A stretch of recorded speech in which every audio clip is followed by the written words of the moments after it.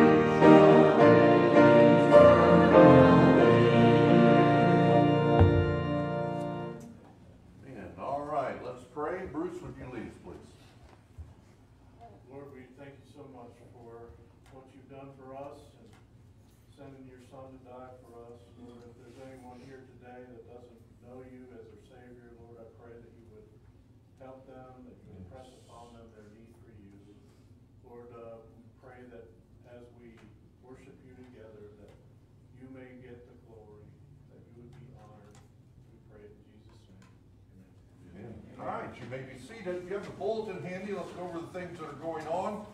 Today we have a business meeting for the purpose of going over the quarterly report. That will be immediately following the service this morning.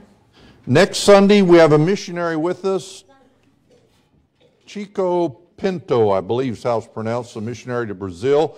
Then on the 23rd is work day, 24th is family day / harvest party. We will be having the harvest party immediately after the morning service, and I think Mary's going to bring around a sign-up sheet so we don't have 600 hot dogs and nothing else. So she's going to kind of help organize that. All right, November 7th, DVD Sunday, and also communion on the 28th is Family Day. Just a couple of reminders about some of the other schedule. We don't put this in the bulletin, but want you to be aware of it. On Sunday nights, we have a Bible study at 5 o'clock, and we are starting a new series now on, I'm calling it socially acceptable Christian sins, because we tend to focus on the sins of those wicked people out there. The fact is that that's not going to bring revival. That's not really going to do anything. So when we focus on our own lives and our own sins, and the byline for this series is change yourself, change the world. So we're going to look at Christian sins, things that we normally, or we accept, we shouldn't normally accept, but we accept in our lives. And the first one's ungodliness. And I know as soon as I say that, you say, well, ungodliness, that's those people out there. Well, come tonight, you might learn different, all right? Also, hand chime choir practice. Is that the way we say that? 4:15 tonight. And then on Wednesday nights, we're studying the book of Ephesians, thoroughly enjoying that. All God's Word's good, but some of it's gooder, at least to me. So that's bad grammar, good theology, right? Encourage you to come to that. On Saturday mornings at 9 o'clock, we have a men's Bible study. Again, just really enjoying that study, that time we spend together. I know there's a danger that we just sit around all the time, study the Bible, and we don't do anything with it. But we need to do both. We need to get much of the Word of God, and then we need to apply it, take it out and use it, utilize it. So just encourage you to be a part of all these things. All right, it is time for the penny marks. 144. 144.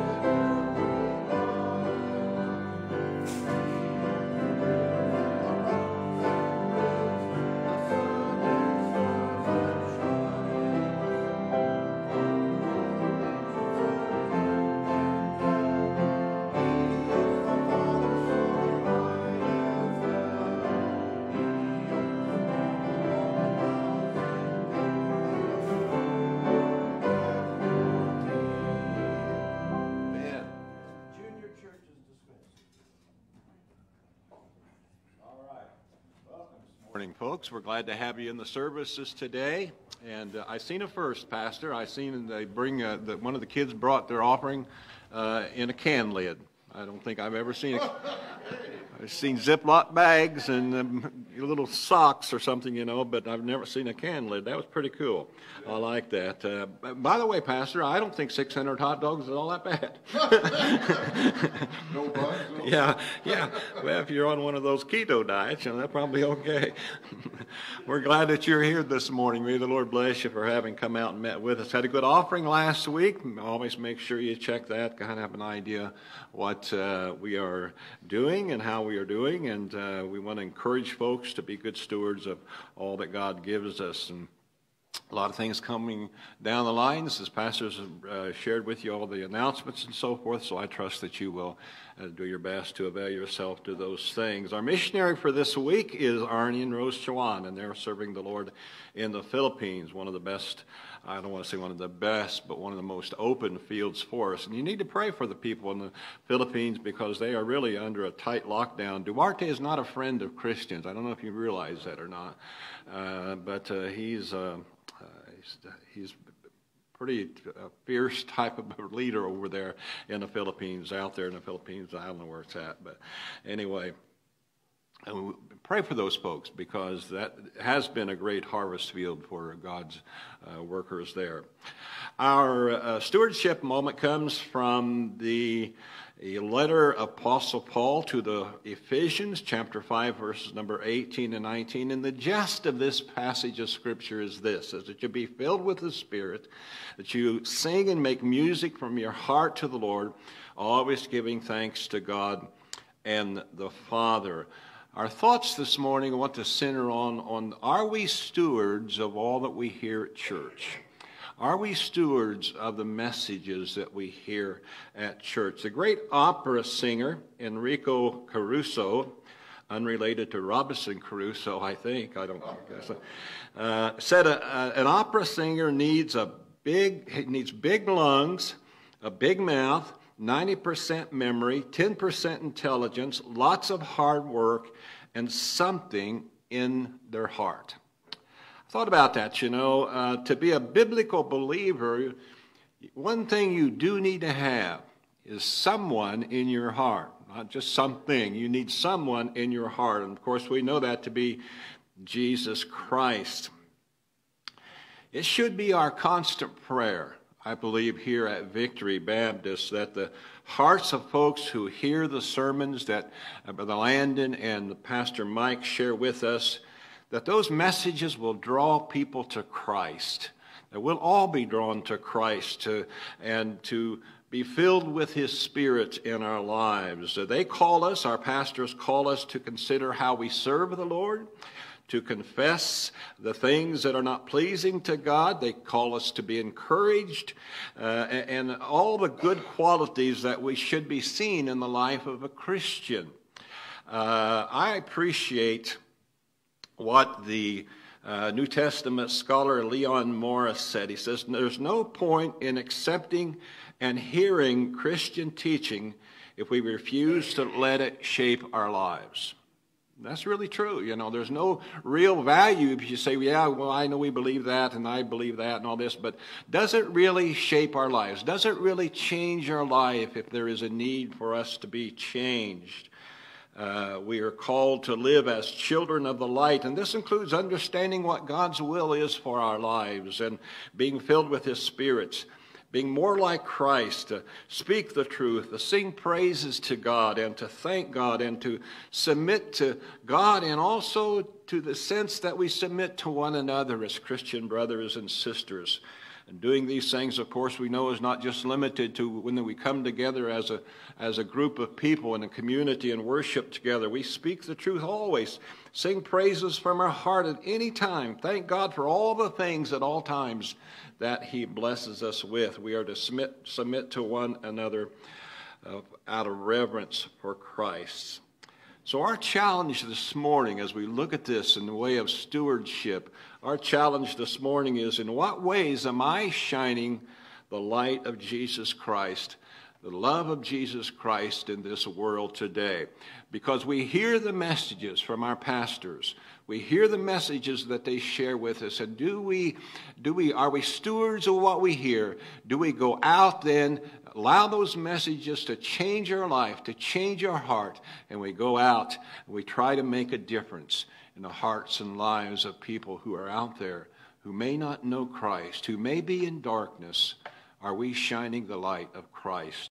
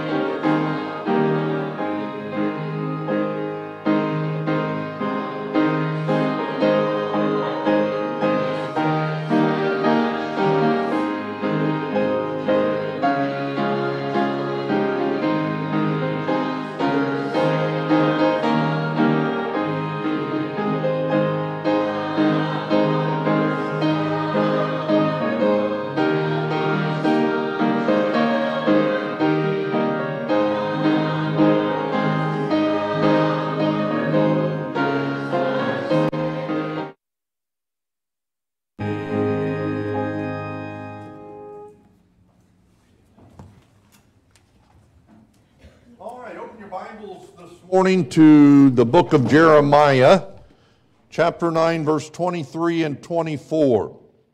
We're going to finish a message I started a couple of weeks ago where we kind of have changed our emphasis from the how-to of worship to the who of worship. And we'll say more about that in just a minute. But Jeremiah chapter 9, verse 23 and 24. Thus saith the Lord, let not the wise man glory in his wisdom, neither let the mighty man glory in his might, let not the rich man glory in his riches. But let him that glorieth glory in this, that he understandeth and knoweth me, that I am the Lord which exercise loving kindness, judgment, and righteousness in the earth. For in these things I delight, saith the Lord. Let's pray. Lord, again, we come to you this morning as a needy people. And Lord, I'm convinced that most of the time we're not even aware of our greatest need. Certainly when it comes to that unseen battle that we're in, Lord, we're but children. And so we need your grace this morning. Lord, the souls of men and women are at stake. And Lord, the last thing that we want, as Landon preached earlier, is to get in the way this morning. So we pray not for your help so much as for you just to take over everything today. Lord, my lips, your lips, my mind, your mind, my hands, your hands, my feet, your feet. And Lord, may we all have that attitude. For me to live is Christ, and to die is gain. Lord, we pray as always that for someone here this morning that does not know Christ as their Lord and Savior, Lord, for them that is the issue. Lord, the issue that has eternal consequences. And I pray that you would remove the satanic blinders, allow the glorious light of the gospel to shine in, that today they might be saved. And then, Lord, for those of us that know you, may we again be lost in the wonder of who you are. And Lord, may you become not a sideline or an addition to a busy life, but Lord, may you be consuming in our lives. And we'll thank you for it. In Christ's name we pray. Amen. Again, remind you, J.I. Packer said in his excellent book, Knowing God, what were we made for? To know God.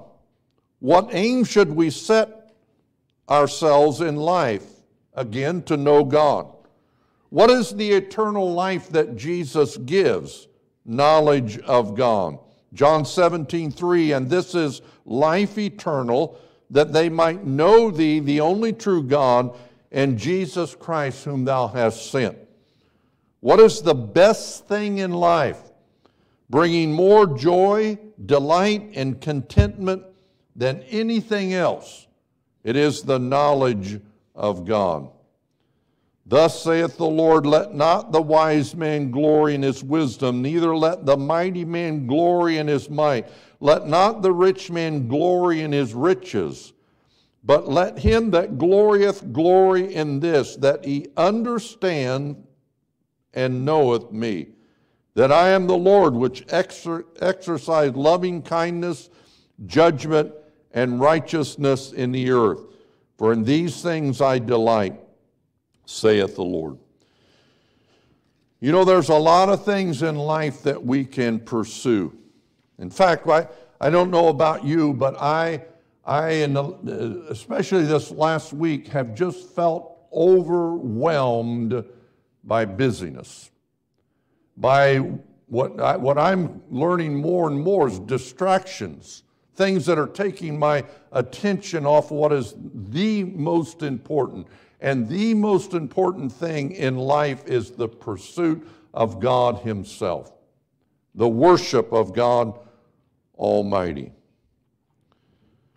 So we have changed our focus, not that we've abandoned the subject of worship, but we've changed our focus from what worship is to the one whom we are to worship. And the idea is that if we're going to worship God correctly, we must know Him and know what He's like. And the reason for that is if we don't, we're going to have a tendency to invent a God that we like, a palatable God, a God that doesn't interfere, a God that lets me do my own thing, but He's there.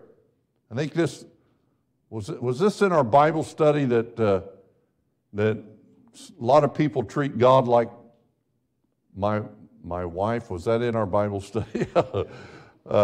She doesn't talk to me at all unless she needs something. I think sometimes we treat God that way. We don't talk to Him at all unless we need something. So we're starting to learn about God. Hopefully we're not starting to learn, but being reminded of a few things. And we begin in the last message looking at the essence of God. The essence of God is not an idea or a personification of an idea, but it's the very substance of God. It's what makes God God, if you please. And the first element of God's essence is His spirituality. God possesses substance, but not in the way we normally think of substance. He does not possess material substance. And that is what we normally think of when we think of substance. But we're clearly told by the Lord Jesus Christ in John chapter 4, verse 24, that God is spirit. In the King James Version, it says a spirit, but there's no article in the Greek language. It's not that God is a spirit, but God is spirit. That is, the very essence of God is spirit. Now, what does that mean? All right, first of all, it means that He's immaterial and incorporeal. That is, He does not possess, like we do, flesh and blood. When He was trying to convince His disciples that His resurrection body was not a spirit, Jesus said in Luke 24:39, "Behold my hands and my feet, that it is I myself, handle me and see, for a spirit hath not flesh and bones, as ye see me have." So, God is spirit means that He is not flesh and bones. The very nature of spirit is non-corporal. Since God is spirit and the nature of spirit is non-corporal, then God must be non-corporal. The references to Him as having hands and eyes and feet and ears are symbolic and not literal. They are attempts to relate an infinite being to finite beings. They serve to make God real and to express His various interests, powers, and activities. All right, secondly, God is spirit means that He is invisible. Deuteronomy chapter 4, verse 15, "Take ye therefore good heed unto yourselves, for ye saw no manner of similitude on the day that the Lord spake unto you in Horeb out of the midst of the fire, lest ye corrupt yourselves and make you a graven image in the similitude of any figure, the likeness of male or female." And by the way, as Christians, we don't need aids to worship. We don't need visible expressions of an invisible God. In fact, we don't even need expressions of a long-haired Jesus. For one thing, nobody knows what He looks like. And then even if we did have a picture of Jesus, what would be the tendency? The tendency would be for us to worship that visible image. But the reality is God is invisible. In fact, John 1:19 says, "No man hath seen God at any time. The only begotten Son, which is in the bosom of the Father, He hath declared Him." Colossians 1:15, "Who is the image of the invisible God, the firstborn of every creature." 1 Timothy 6:16, "Who only hath immortality, dwelling in the light, which no man can approach unto, whom no man hath seen nor can see, to whom be honor and power everlasting. Amen."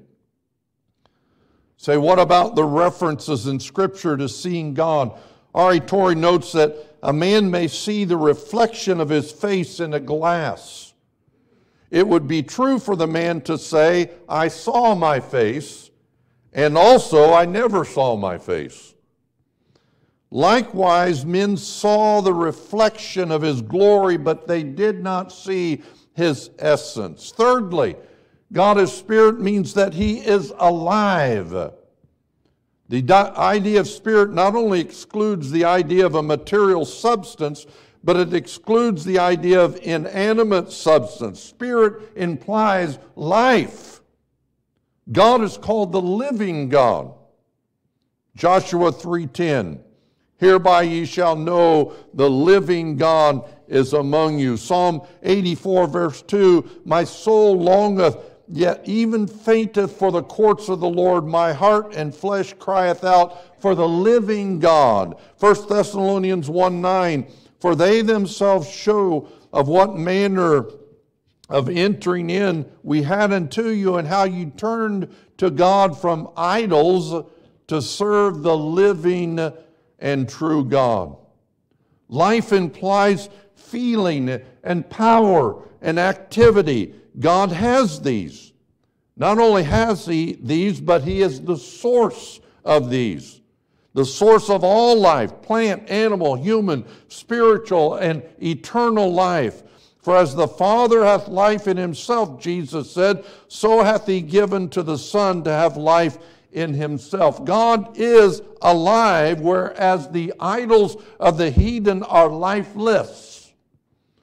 The psalmist wrote in Psalm 115, 3 through 9, but our God is in the heavens. He hath done whatsoever He hath pleased. Their idols are silver and gold, the work of men's hands. They have mouths, but they speak not. Eyes they have, but they see not. They have ears, but they hear not. Noses have they, but they smell not. They have hands, but they handle not. Feet have they, but they walk not, neither speak they through their throat. They that make them are like unto them. Ouch. So is everyone that trusteth in them. O Israel, trust in the Lord. He is their help and their shield. God is alive. And that's why we can have to do with Him. Number 4, He is a person. God is not an impersonal spirit. The very idea of spirit implies personality coming from life. A belief in an impersonal God strikes a fatal blow in the truth that we're trying to establish, that I'm working up a sweat trying to establish. That is, that God can be known, and God must be known. If God does not possess personality, but is simply the Star Wars force or the Indian's great spirit that is in the wind and the trees and the rocks, He cannot be known. You cannot know an impersonal force. And that's one of the many of the fatal flaws of the New Age movement. They regulate God to some sort of mystical power to be tapped into for your own personal ends. According to Lehman Strauss, God is a personal being. This is the Christian view of God in contrast to the area of pantheism. Many religious people are pantheists. Pantheism is the belief that all things aggregate constitute God, and that God is everything and everything is God. To the pantheist, God is identified with nature, not independent and separate from it.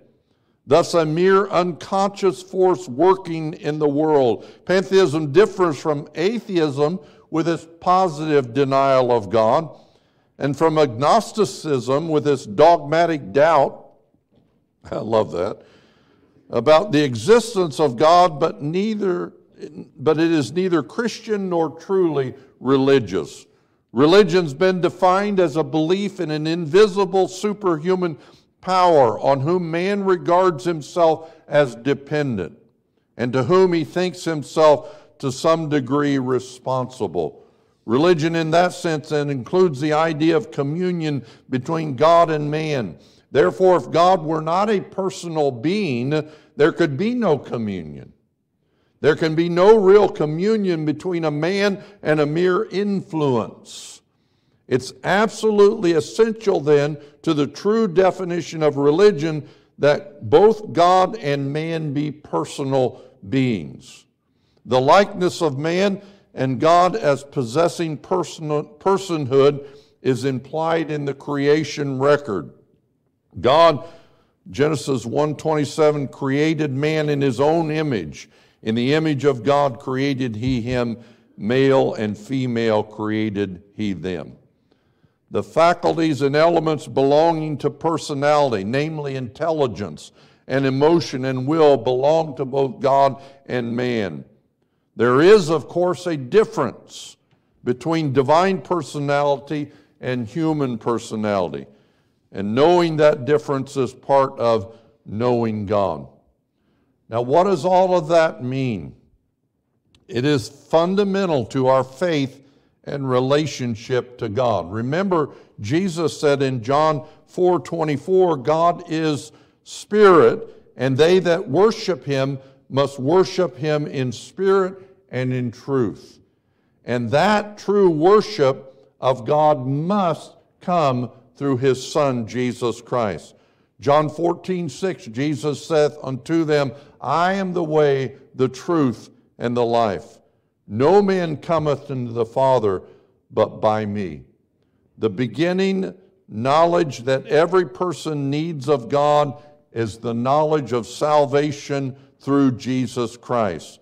Again, John 17:3, and this is life eternal, that they may know thee, the only true God, and Jesus Christ, whom thou hast sent. The beginning of the quest of knowing God is knowing Jesus Christ as your Savior. In order to do that, you must first of all repent of your sin. Repentance is a lost doctrine in Christendom in America today, but it's not lost as far as the Bible's concerned. Repentance, in the simplest way, you can think of, Landon did a good job of talking about this morning. God created us. And what did we do? Isaiah 53:6, all we like sheep have gone astray. We have turned everyone to his own way. God made us, he owns us, but we rebelled against him. We went our own way, doing our own thing. That's what sin is. Sin is self-autonomy, self-lordship. It's ignoring God. And by the way, that's what ungodliness is. It's ignoring God. Going our own way and doing our own thing. We're pursuing sin. Repentance is turning your back on that and turning back to the Creator. Sin is rebellion against the Creator. Repentance is turning from that back to Him. So first of all, you have to repent of your sin. Secondly, you must believe the record of the gospel in God's Word. You know what? They're the little cute bumper stickers out there says, God said it, I believe it, that settles it. That's not quite factual. God said it, that settles it, whether you believe it or not. But whether you believe it or not determines the eternal destiny of your soul. God has taken great lengths to give us His Word. And in His Word is the gospel message. The gospel message is that Jesus Christ came. He was God incarnate, God come in the flesh. He lived a perfect life and then died for sin, but not His sin because He lived a perfect life. He died for our sin. And they buried Him, they literally buried Him because He was dead, but on the third day He rose from the grave. That's the gospel message for your justification, the Bible says. So you have to believe the gospel record. Jesus came, lived a perfect life, died for our sin, was buried, rose the third day, ascended back to the Father, and is coming again one day to take us to be with Him. You have to believe the gospel record. And then thirdly, you have to receive Christ as Lord and Savior of your life. Our men's Bible study, this came out yesterday. For whosoever shall call upon the name of the Lord shall be saved, Romans 10:13. You have to call and ask Him. This is the same thing about the gospel message. It is exclusive in that the only way you can be saved is Jesus. It is inclusive in that anybody can come.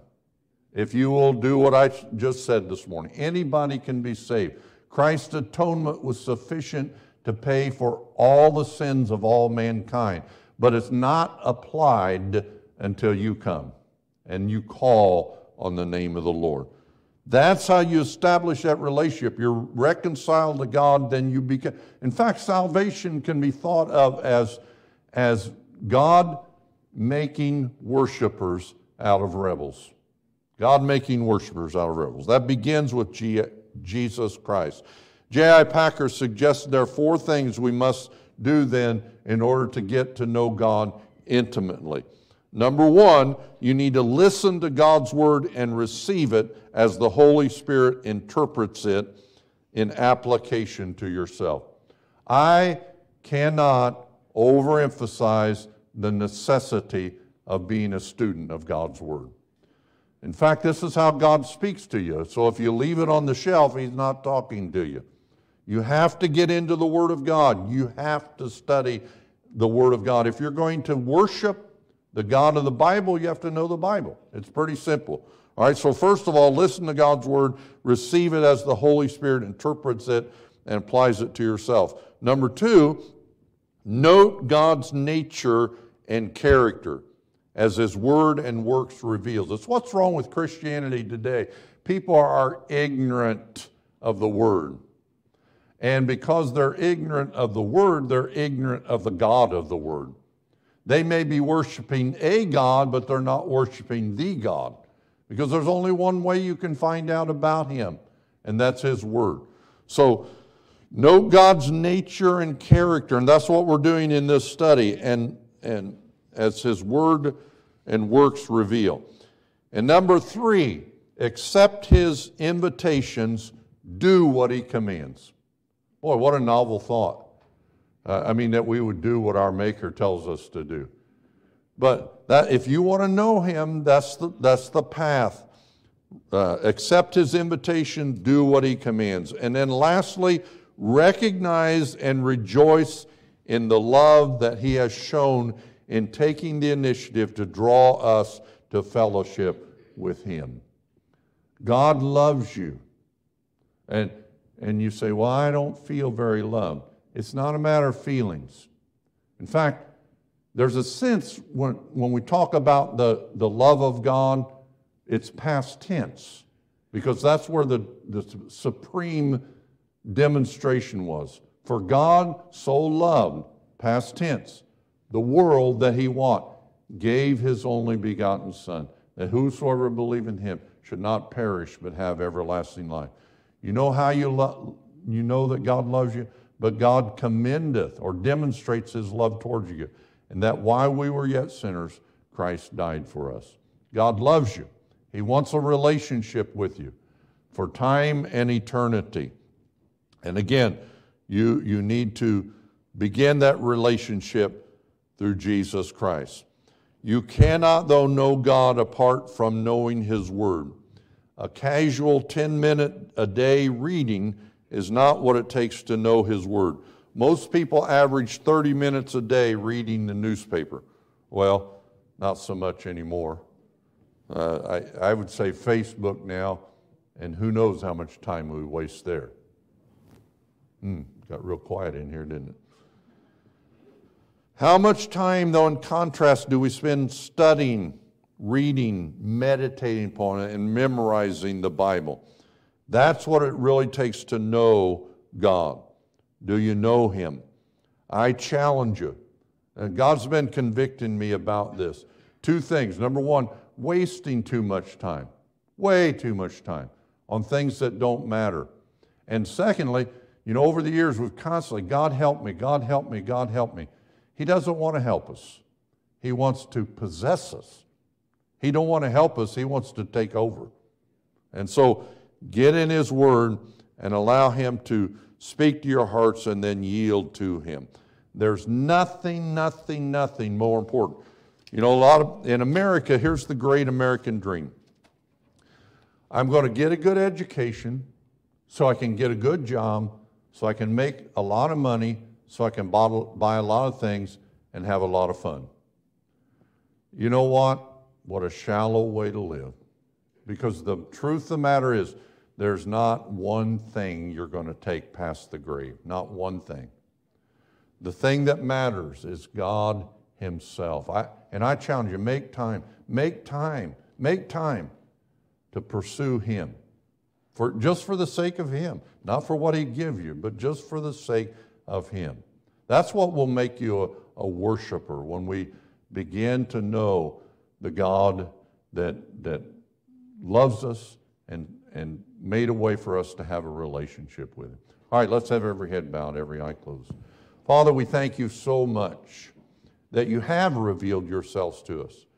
And Lord, that we can have a relationship. What a wonder of wonders that we as a little insignificant speck in your universe can have a relationship with you, one who is so immense that we can't even fathom.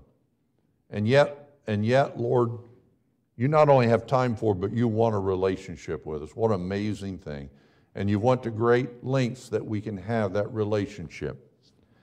And Lord, I pray if there's someone in here this morning that does not have that relationship, Lord, that they would establish it now before it's everlasting too late. And for those of us that know you, help us to have a hunger and thirst for you and not so much for, Lord, this world. You tell us, love not the world, neither the things of the world. And so, Lord, help us to have a hunger and thirst for you. In Christ's name we ask it. Amen. All right, let's stand. We're going to sing a couple of verses of invitation. Hymn number 355. 355. If you need to be saved, then you need to be saved. Okay? There's only one kind of salvation that God offers. It's a no-so salvation. I know it sounds arrogant when I say this.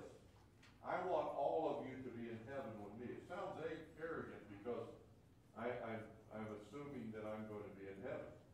But the truth is, I can have that assumption because I'm trusting what God has said, that my position, not my performance.